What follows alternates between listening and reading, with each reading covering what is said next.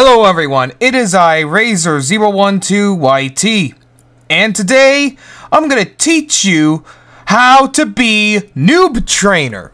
Yes, this is today's tutorial on how to become a Noob Trainer 2023 edition. So you may be wondering, Razor, how do you apply for Noob Trainer? Well, that is what you're gonna do first. However, there are a couple of requirements to actually apply, and they're gonna be listed here right now. First of all, you gotta obviously be in the border Discord, so if you're not in it, join below. It's in the description below. Join the border Discord. Then there are the big three requirements. So, here they are. First of all, you need a Discord level in the border server. Level 25. Now, there's a reason why there's a level 25 requirement. You can't just willy-nilly be a new guy and say, "Can I have Noob Trainer?" No! You gotta be in the community. The second requirement, warnings. You need less than 2 warnings, no blacklists, and overall general good conduct or behavior. Now, we don't want the bad guys becoming noob trainers and misbehaving. That's why that's a requirement. Yes. Now, the third requirement is you need a verified Discord account. You gotta be verified, or else that ain't gonna happen. But wait, you may be wondering, Razor, how do you submit an application? Well, that's a good question. Let me show you. Okay, so how do you apply? Fill the below application out. Make sure you complete this to the best of your ability, or else your application may be automatically deleted. So, you click this link here, and it should take a moment to load. Okay, so since I'm already a noob trainer, I'm unable to apply for the application. Yeah, I'm unable to apply. And it says you've already applied to this application. So, yeah, I've already applied. I've answered all the questions. Not gonna tell you the answers.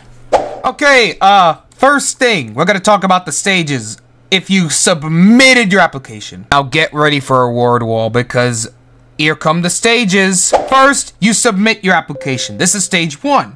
Stage 2, applications are reviewed every 2 to 3 months. Yeah, applications are reviewed every 2 to 3 months, FYI.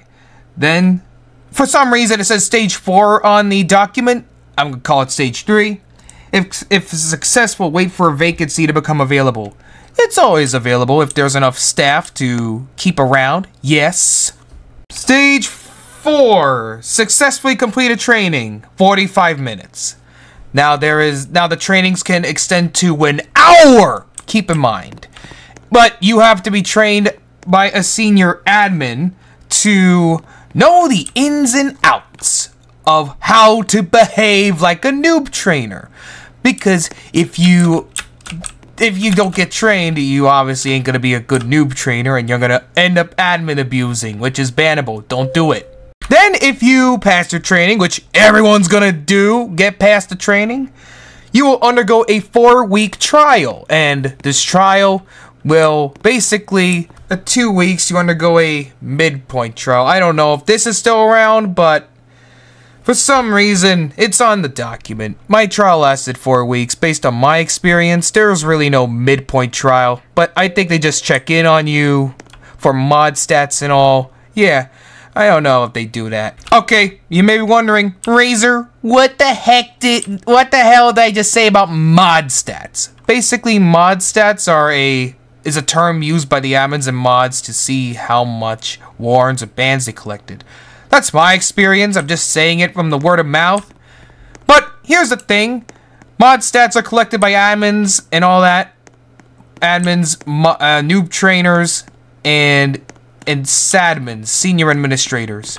They basically have mod stats. They also show your activity, so be proactive and, well, make sure you're active during your trial, FYI. At the end of your trial, you'll either pass or fail, depending on it. If you pass, you are no longer a TNT, a trial noob trainer. I forgot to mention trial noob trainers. Yeah, I forgot to mention you're a trial noob trainer all the time, or TNT, but when you pass, you become known as an NT, or a noob trainer. Yeah. Now, if you did pass, Yay! You're now a noob trainer. Now you have the power. Well, you got power, but not too much. You're basically border staff at this point. Yeah. But anyways, I hope this guide was a little helpful on how to become a noob trainer. I hope this guide was helpful. And if you like this video, please comment, like, and subscribe for more. And I'll see you in the next video. Bye-bye.